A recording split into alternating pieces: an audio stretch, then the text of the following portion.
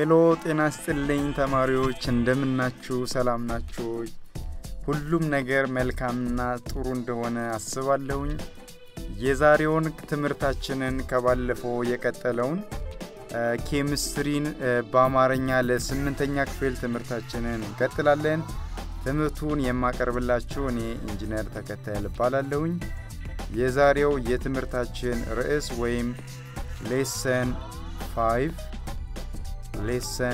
5 ምንድነው የሚሆነው which is base እንግዲህ ከዚህ በፊት እንዳያችሁት ኦክሳይድን አየን አሲድን አየን ዛሬ ደግሞ በሶስተኛው ክፍል ቤዝን እንመለከታለን ማለት ነው ተማሪዎች እንግዲህ ተማሪዎች እንደምታውቁት ቤዝ ማለት እና አሲድ ማለት ሁለቱ በተለያየ ካታጎሪ የሚገኙ ውህድ ወይም ኮምፓውንዶች ናቸው ሶ ቤዝ ማለት ምን ማለት ነው የሚል ጥያቄ ሊነሳ ይችላል ቤዝ ማለት ምን ማለት ነው የሚል ጥያቄ ሊነሳ ይችላል ሶ ቤዝ ማለት በሚከተለው መልኩ ዲፋይን ልናደርገው እንችላለን ሶ ቤዝ ማለት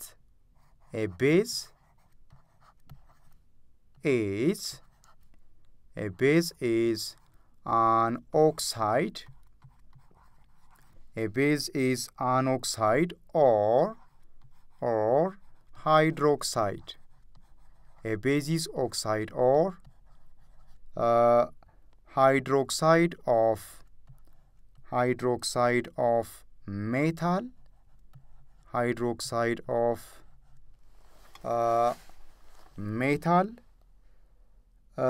which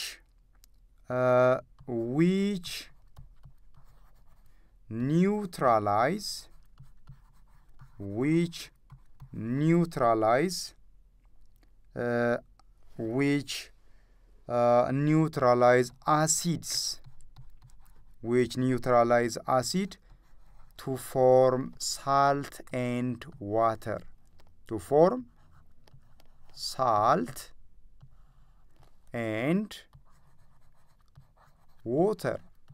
እንግዲህ ተማሪዎች ቤዝ ማለት የሜታል ኦክሳይድ ወይም የሜታሉ ሃይድሮክሳይድ ሆኖ አሲድን ኒውትራላይዝ ማድረግ የሚችል ኮምፓውንድ ወይም ውህድ ነው አሲዶችን ኒውትራላይዝ ሊያደርግ የሚችል ውህድ ወይም ኮምፓውንድ ምን በመባል ይጠራል ቤዝ በመባል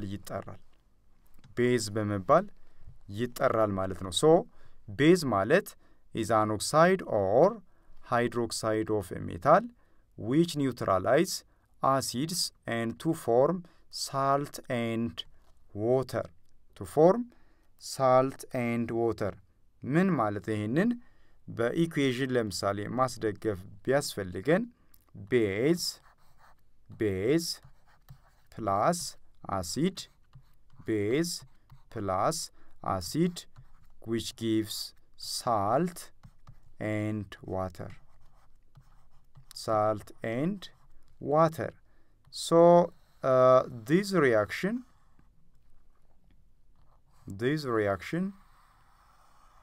which is called neutralization reaction this reaction which is known as neutralization reaction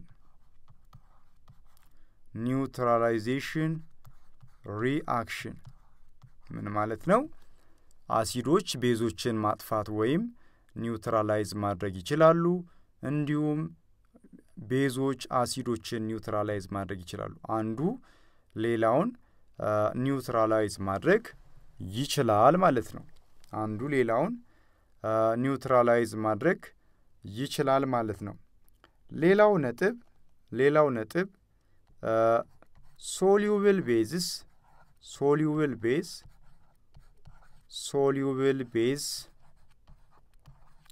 soluble bases ምን በመባል ይጠራሉ ሟሚ የሚሆኑ ቤዞች ውሃው ስናስገባቸው እንደ ስኳር የሚሟሙ ቤዞች ምን በመባል ይጠራሉ? አልካሊስ ብለን እንጠራቸዋለን። አልካሊስ አልካሊስ ማለት ሶሉብል ቤዝ ማለት ነው። ልክ ስኳር ውሃ ውስጥ እንደሚሟሟው እንዲሁም ጨው ውሃ ውስጥ እንደሚሟሟው ሁሉ በውሃ ውስጥ ሊሟሙ የሚችሉ ቤዞች በአጠቃላይ ሶሉብል ቤዝ በአጠቃላይ አልካሊስ ብለን እንጠራቸዋለን። አልካሊስ ብለን እንጠራቸዋለን። ለምሳሌ ሶዲየም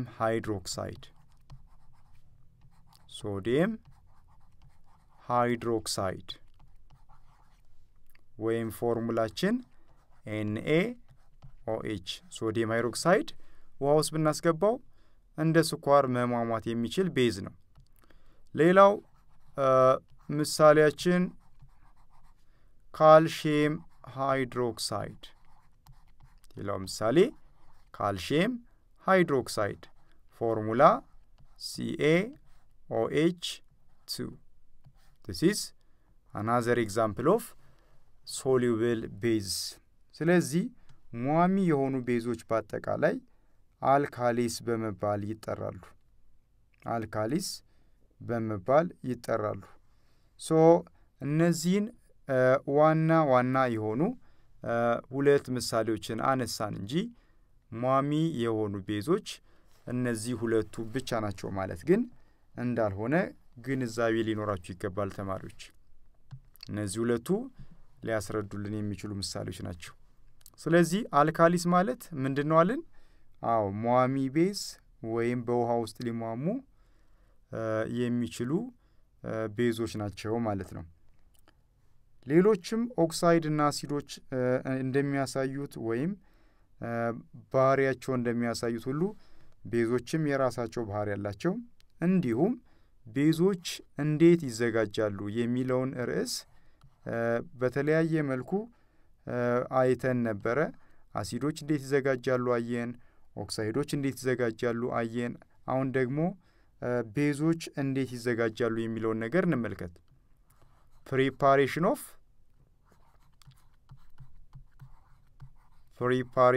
of bases preparations of base ቤዞች እንዴት ማዘጋጀት እንችላለን? ቤዞችን እንዴት ማዘጋጀት እንችላለን? So bases can be prepared.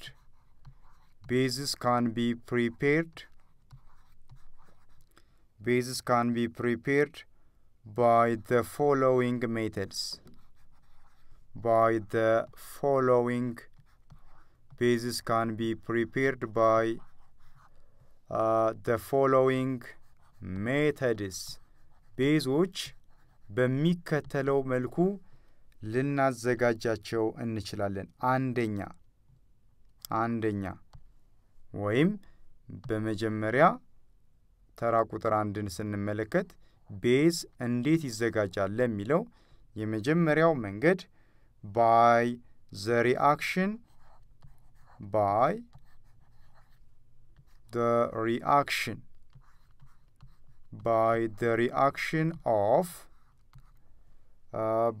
reaction of active metals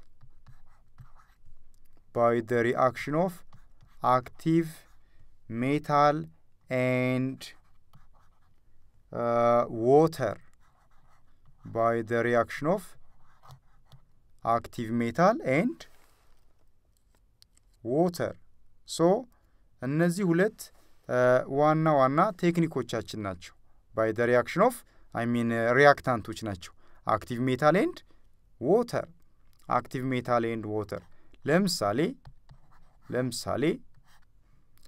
ሶዲየም ሃይድሮክሳይድን እንዴት ይዘጋጃል ብንል ሶዲየም የተባለን አክቲቭ ሜታል ከውሃ ጋር ብናጸገብረው ወይም ኬሚካዊ ሪአክሽን ቢያካሂድ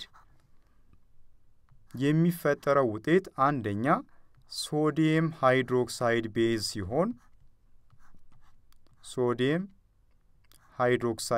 ሲሆን በተጨማሪም ሃይድሮጅን ጋዝን ያስወጣል ማለት ነው። በተጨማሪም ሃይድሮጅን ጋዝን ያስወጣል ማለት ነው። ሶ bases can be prepared by the reaction of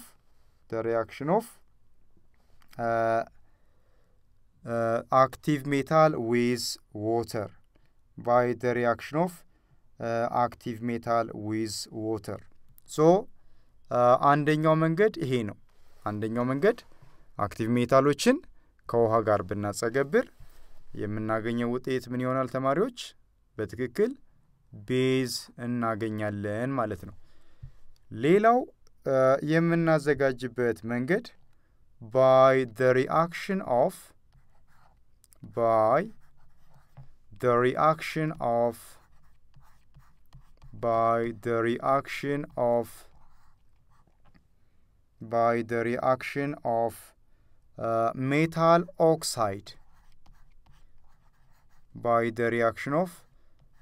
metal oxide, by the reaction of metal oxide and water, by the reaction of metal oxide and water. ውሃን ከሜታል ኦክሳይዶች ጋር ማጸግበር። ያ ማለት ለምሳሌ ሜታል ኦክሳይድ ማለት ሌላ ስሙ ምን ይባላል?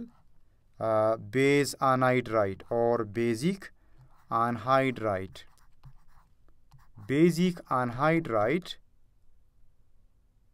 basic anhydride ወይም ምን ማለት ነው? ቤዚክ ኦክሳይድ ማለት ነው። ቤዚክ አንሃይድራይድ ማለት ቤዚክ ኦክሳይድ ማለት ነው። ፕላስ ወተር ፕሮዳክታችን ምን ይሆናል? ቤዝ ይሆናል ማለት ነው። ቤዝ አንሃይድራይድ ወይም ቤዚክ ኦክሳይድ ከውሃ ጋር ቢጸገበር ውጤቱ ምን ይሆናል ማለት ነው?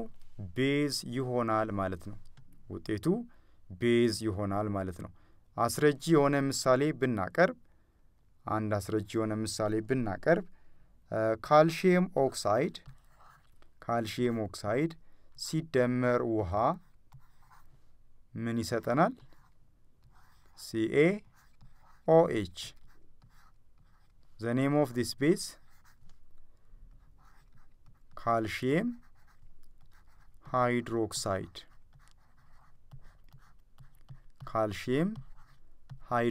ይሆናል ማለት ነው።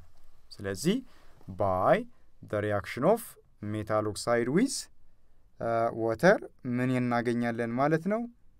ቤዝ እናገኛለን ማለት ነው። ሶ እነዚህ ሁለት ዋና መንገዶች ናቸው ማለት ነው። ዋና የሆኑ ቤዝ የሚዘጋጁበት መንገዶች ናቸው። ሌላው ተማሪዎች እዚህ ጋር ማየት የሚገባቸው ሌላው ወሳኝ ነጥብ ባህሪያቸውስ ምንድነው ነው? ቤዞች ያላቸው ባህሪስ ምንድነው? properties of base። ምክንያቱም እያንዳንዱ ቤተሰብ ወይም ኮምፓውንድ የራሱ የሆነ ባህሪ ይኖራል። አሲዶች የራሳቸው ባህሪ ያላቸው አይተናል። ቤዞች የራሳቸው ባህሪ ያላቸው አይተናል። ልክ እንደዚሁ ቤዞችም የሚከተለውን ባህሪ ይዘው እናገኛቸዋለን። ቤዞች የተለያየ ባህሪ ወይም ፕሮፐርቲዎች አላቸው። የመጀመሪያው ባህሪ ወይም ፕሮፐርቲ ቤዝ or bases have bitter taste. ቤዞች መራራ ጣዕም አላቸው። አሲዶች ደግሞ ጎምዛዛ ወይም ሶር ቴስት ማለት ነው ለአሲዶች። ቤዞች ደግሞ ቢተር ቴስት አላቸው። ሶ አንደኛው ቤዞች ከሚያሳዩት ባህሪ ውስጥ ጣዕማቸው ወይም ቴስታቸው ምንድነው ማለት ነው? ቤዝስ ሃቭ ቢተር ቴስት። ሌላው ቤዞች የሚያሳዩት ባህሪ ምንድነው? ሌሎች ቤዞች የሚያሳዩት ባህሪ ምንድነው? ቤዝስ bases change the color of indicators. Bases change the color of indicators. The color of indicators. Bases change the color of indicators. ቤዞች የአመልካቾችን ወይም ደግሞ ኢንዲኬተሮች ያላቸውን ቀለም ማስለወጥ የሚችሉ ኬሚካሎች ናቸው። Bases change the color of indicators. ለምሳሌ red litmus paper ወይም ቀይ የሊትመስ ወረቀትን red litmus paper ወደ ምን ይቀይራሉ ማለት ነው? Change it into blue. Bases change red litmus paper into blue. ቀይ የሊትመስ ወረቀትን ወደ ሰማያዊ መቀየር ይችላሉ ማለት ነው። ሌላው ፌኖፍታሊን የተባለን ኢንዲኬተር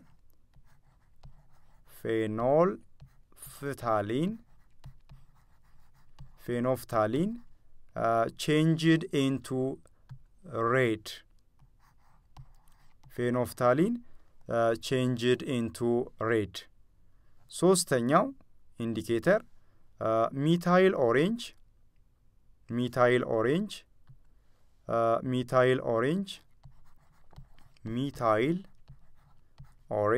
indicator methyl orange changed into yellow.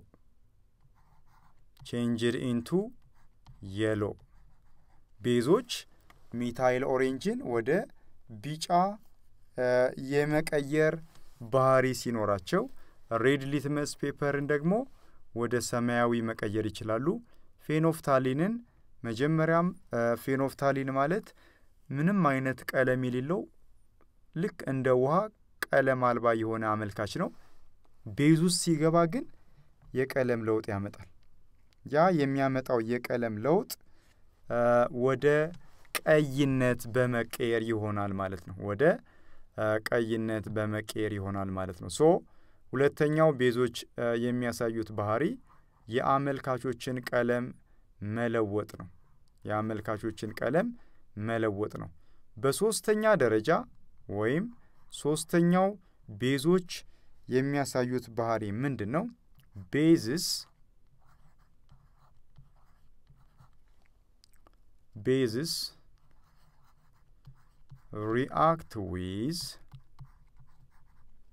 Bases react with acids or acidic oxide. Bases react with acid or acidic oxide to form salt and water.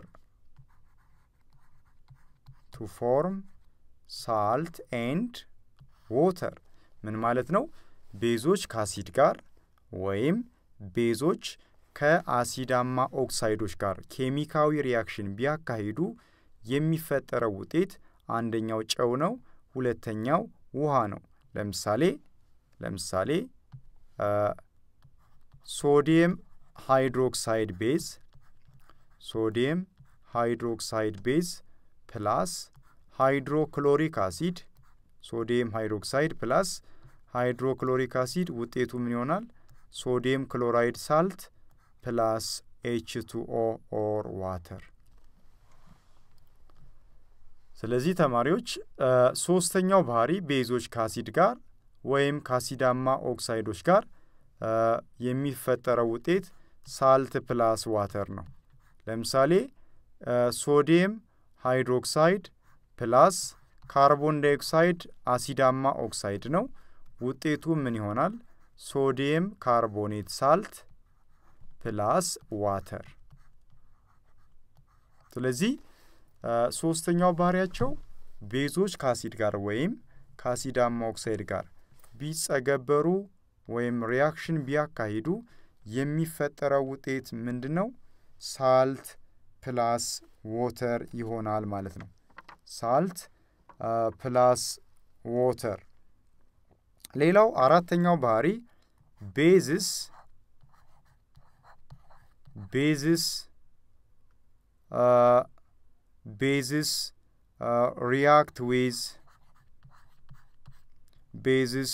react with metals. Bases react with metals to form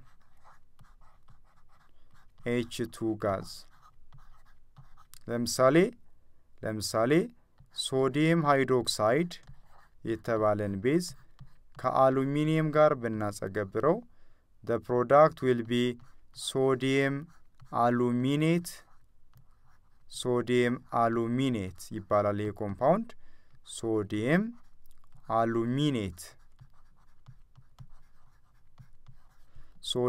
aluminate plus hydrogen gas. ሶዲየም አሉሚኔት ፕላስ ሃይድሮጂን ጋዝ። ስለዚህ አራተኛው ባህሪ ወይም ቤዞች ከሚያሳዩት አራተኛው ባህሪ አንደኛው ምንድነው? ከሜታሎች ጋር በሚኖረው ኬሚካል ሪአክሽን የሚፈጠረው ውጤት ሶዲየም አሉሚኔት ፕላስ ፎርሜሽን ኦፍ ሃይድሮጂን ጋዝ።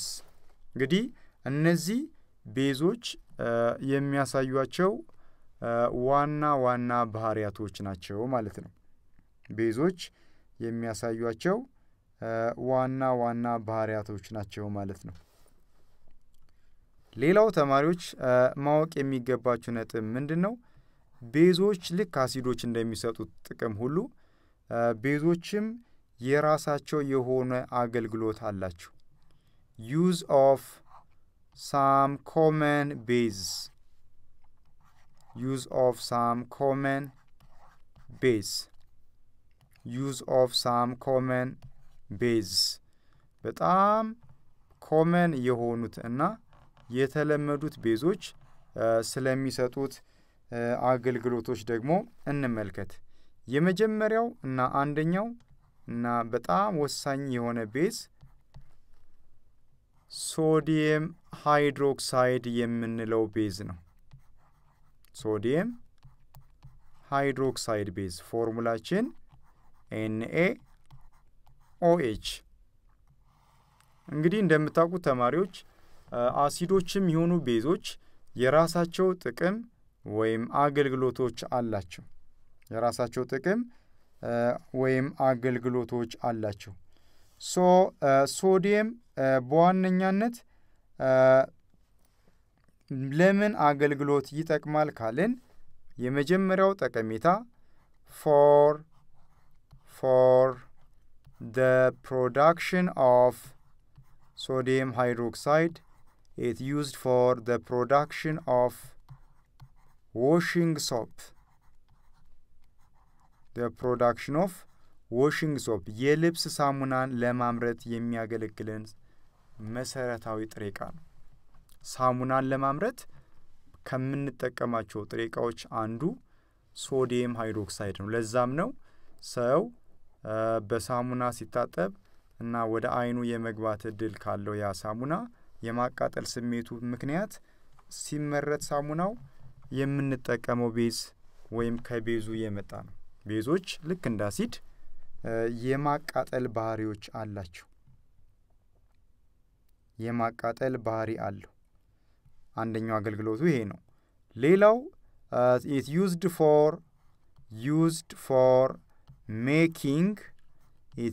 for making alkaline battery.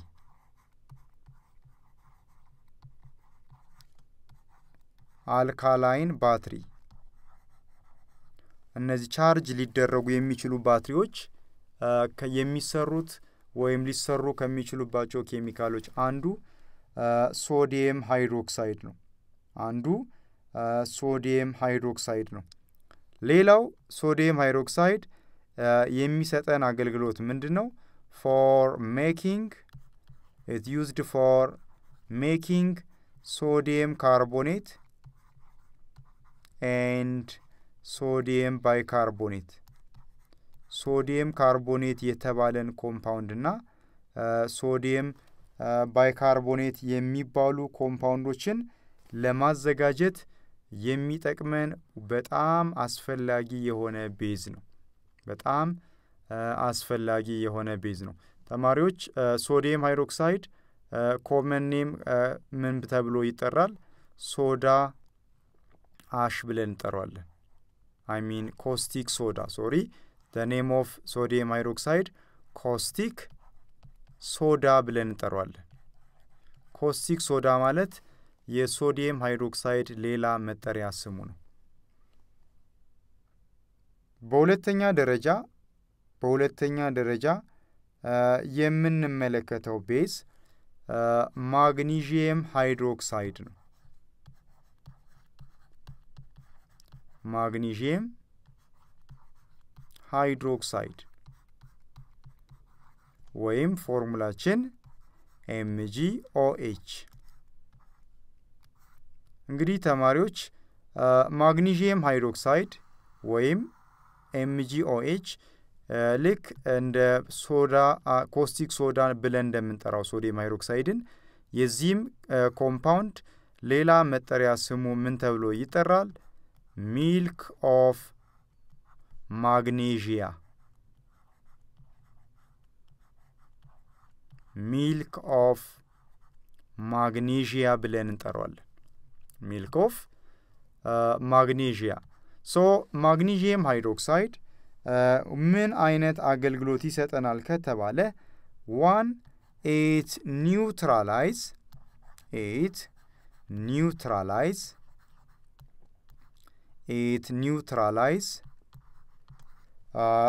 neutralize acids and acidic solutions. Acid and acidic solutions. Acid and acidic solutions. It used for neutralize acid and acidic solutions. Acid and acidic solutions. ሌላው አገልግሎቱ ምንድነው? እንግዲህ ተማሪዎች ኒውትራላይዝ ያደርጋል ማለት የጨጓራ ስሜት ወይም የጨጓራ ህመም ስሜት ሲኖርብን በጥብጠን የምንጠጣው ማስታገሻ መድኃኒት አለ። ወተት የሚመስል ማስታገሻ መድኃኒት አለ። ያ መድኃኒት በባህሪው ቤዛማ ባህሪ ያለው ንጥረ ነገር ነው። በውስጡ ማግኒዥየም ሃይድሮክሳይድን ይዟል። ሶ ማግኒዥየም ሃይድሮክሳይድ ቤዛማ ባህሪ ስላለው ጨጓራችን ውስጥ የሚገኘውን አሲድ የማጥፋት ባህሪ አለው ማለት ነው። ሶ ማግኒዥየም ሃይድሮክሳይድ ጥቅሙ ምንድነው? it neutralize acid and acidic oxides. So magnesium hydroxide mixed with magnesium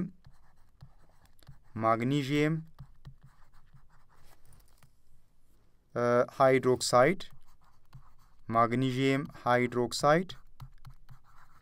mixed with aluminum hydroxide እነዚህ የሁለት ቤዞች ቅልቅል ቅድም እንዳልኳችሁ ለጨጓራ ህመም ማስታገሻነት የምንጠቀማቸው መሰረታዊ የሆኑ የቤዝ አይነቶች ናቸው ማለት ነው። ሶስተኛው የቤዝ አይነት ወይም ቤዝ ካልሲየም ሃይድሮክሳይድ ነው። ካልሲየም ሃይድሮክሳይድ ወይም CaOH2. This is calcium hydroxide ወይም ሌላ መጠሪያ ስያሜው ምንድነው? ስሌክድ ላይም ብለን እንጠራዋለን። ሌላ መጠሪያ ስሙ ስሌክድ ላይም ብለን እንጠራዋለን። ሶ ማግኒዥየም ካልሽየም ሃይድሮክሳይድ ልክ ሌሎች ቤዞች እንደሚሰጡት አገልግሎት ሁሉ ካልሽየም ሃይድሮክሳይድም የራሱ የሆነ አገልግሎት አለው። የመጀመሪያው አገልግሎት it neutralize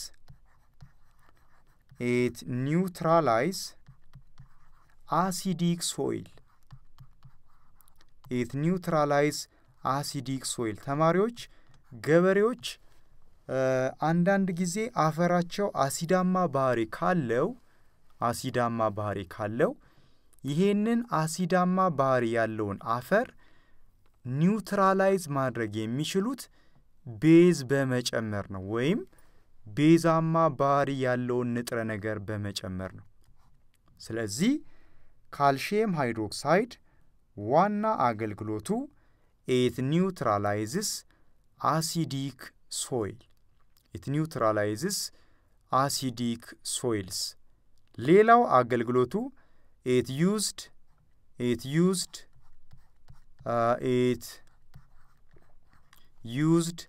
to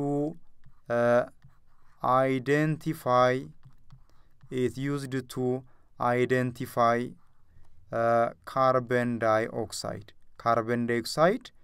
ከዚህ ስሌክድ ላይም ጋር ኬሚካዊ ውህደት ሲያካሂድ ያ የሚፈጠር ሚልኪ ከለር በውስጡ ካልሽየም ሃይድሮክሳይድ መኖር አለመኖሩን እንድናውቅ የሚረዳን ዋነኛ ኬሚካል ካርበን ዳይኦክሳይድ ነው። ምክንያቱም የካርበን ዳይኦክሳይድ እና የካልሽየም ሃይድሮክሳይድ ጥምር ውጤት ምንድነው የሚሰጠን? ወተት የሚመስል ሶሉሽን ይሰጠናል።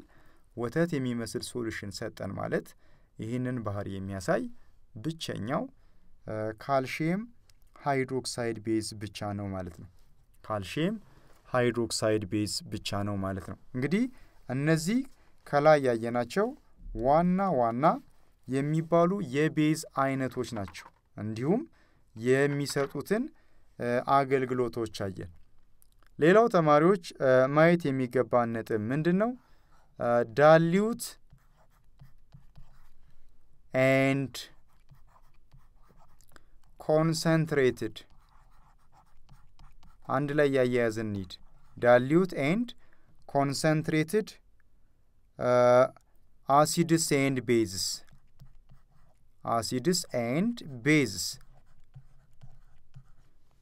dilute and concentrated acids and bases እነዚህ ነገሮች እስቲ እየተመለከተን እንሂድ። so dilute ወይም concentrated የሚሉት ምን ለመግለጽ የምንጠቀምበት ቋንቋዎች ናቸው?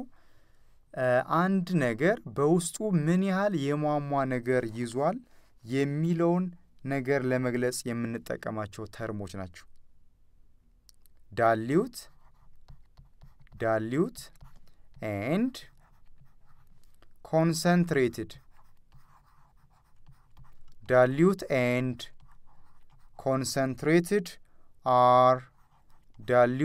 concentrated are relative terms. It's a relative term used to describe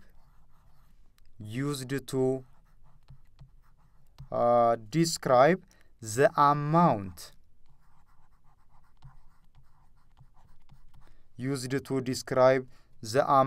of a substance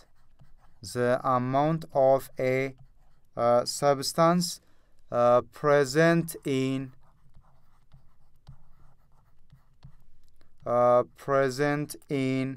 a given volume of solution.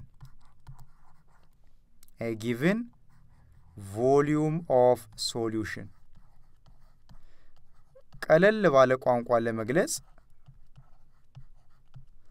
dilute ወይም concentrated ማለት ለምሳሌ ዛሬ የጠጣችሁት ሻይ ስኳር በጣም ያነሰው ከሆነ የጠጣችሁት ሻይ ምን ብላችሁ መጥራት ይቻላል? ሶሉሽኑን dilute ነው ማለት ትችላላችሁ። የጠጣችሁት ሻይ ስኳር ካነሰው ማለትም ውሃው በስቶ ስኳሩ ያነሰ ከሆነ ዳይሉት ሶሉሽን ነው ማለት ነው። ኮንሰንትሬትድ ደግሞ ማለት የሟሟው ስኳር በጣም በስቶ የምንጠጣው ሻይ እጅግ በጣም ጣፋጭ ከሆነ ሶሉሽኑ ኮንሰንትሬትድ ነው ብለን መጥራት እንችላለን። ሶሉሽኑ ኮንሰንትሬትድ ነው ብለን መጥራት እንችላለን። ስለዚህ ዳይሉት እና ኮንሰንትሬትድ ብለን የምንጠራው ለአሲዶችም ከዚህ ኮንቴክስት ነው። አሲዱ ብዙ ውሃ ከያዘ ዳይሉት አሲድ እንለዋለን። ቤዙም ብዙ ውሃ ከያዘ ዳይሉት ቤዝ እንጥለዋለን። ነገር ግን አሲዱ ትንሽ ውሃ ይዞ የአሲዱ መጠን ከፍ ካለ ኮንሰንትሬትድ አሲድ ብለን እንጠራለን። ለምሳሌ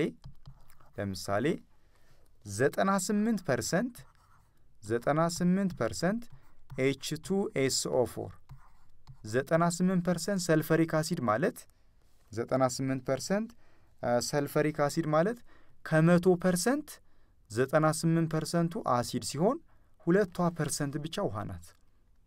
2% ብቻ ውሃ ናት። ስለዚህ የዚህ መጠን በጣም ከፍተኛ ስለሆነ ይሄንን አሲድ ኮንሰንትሬትድ አሲድ ብለን መጥራት እንችላለን። the same thing base 97% ሶዲየም ሃይድሮክሳይድ ማለት እነዚህ ሁለቱ የመጀመሪያውም concentrated this is concentrated acid ሁለተኛውም concentrated base ብለን እንጠራዋለን።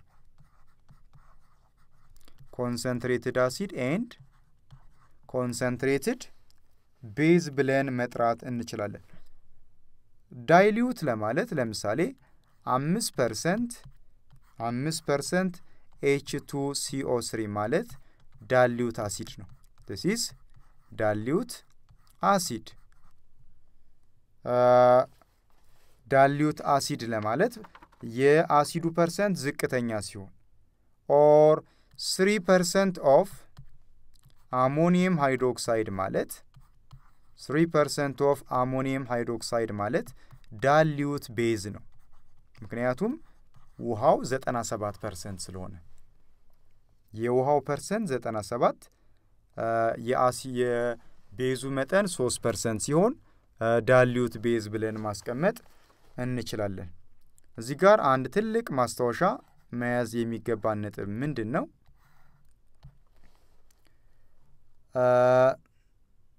ስትሮንግ አሲድ አንደኛው ነጥብ ስትሮንግ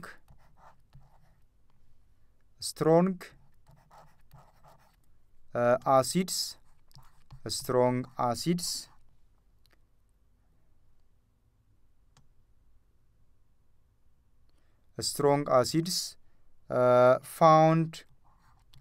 strong acids found in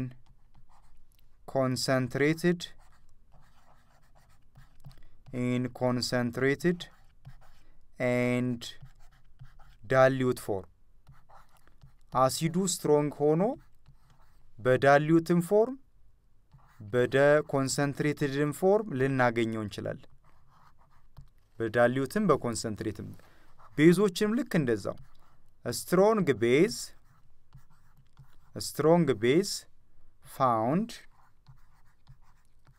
strong base found in concentrated and dilute form ልክ እንደዚህ ሁሉ ዊክ አሲዶችንና ቤዞችንም እንደዛው weak acid and weak base found in concentrated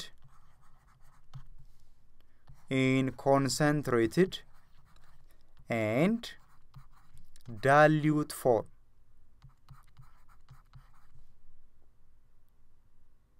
in concentrated and dilute form እንግዲህ ተማሪዎች concentrated ወይም dilute acid የሚሆን ቤዝ ሆኖ weak የሆነ አሲድ ወይም ቤዝ አለን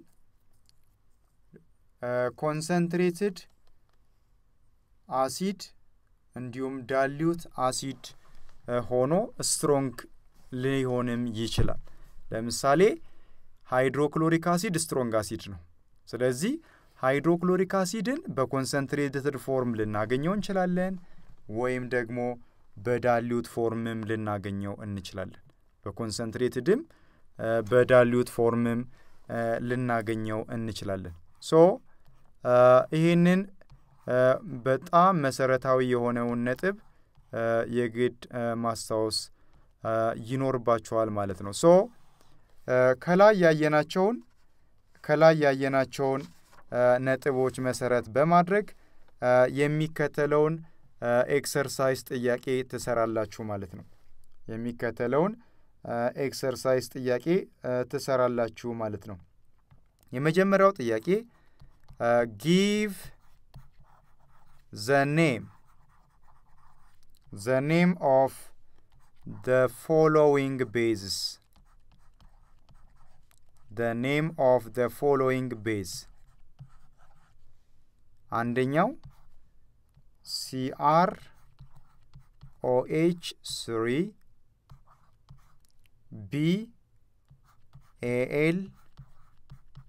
BAlOH3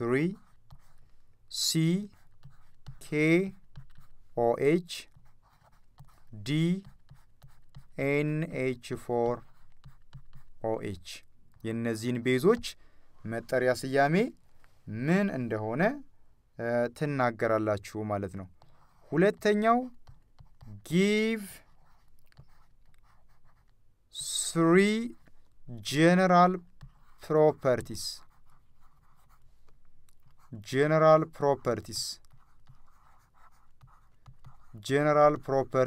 of bases 3 general properties of bases question number 3 the third question number 3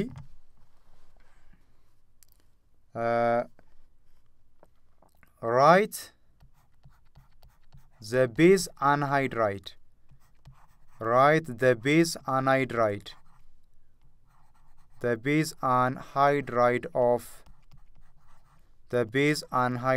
of A sodium hydroxide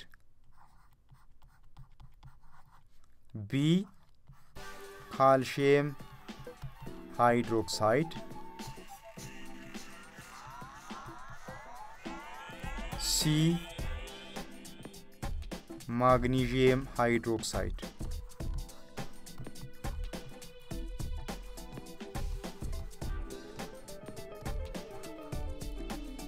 question number 4 what is alkalism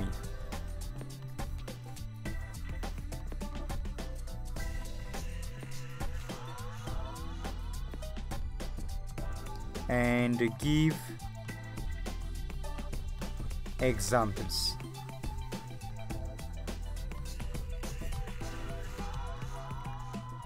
እንግዲህ እነዚህን ጥያቄዎች በትክክል በመስራት ያላችሁን ግንዛቤ ወደ ላይ ከፍ ማድረግ ይቻላል ብዬ አስባለሁ ተማሪዎች ለዛሬ የነበረንን ጊዜ ወይም ክላሳችንን እዚህ ላይ እንጨርሳለን በሚቀጥለው ክላስ እስከምንገናኝ መልካም ጊዜ ይሁንላችሁ ሰላም ሁኑ ቻው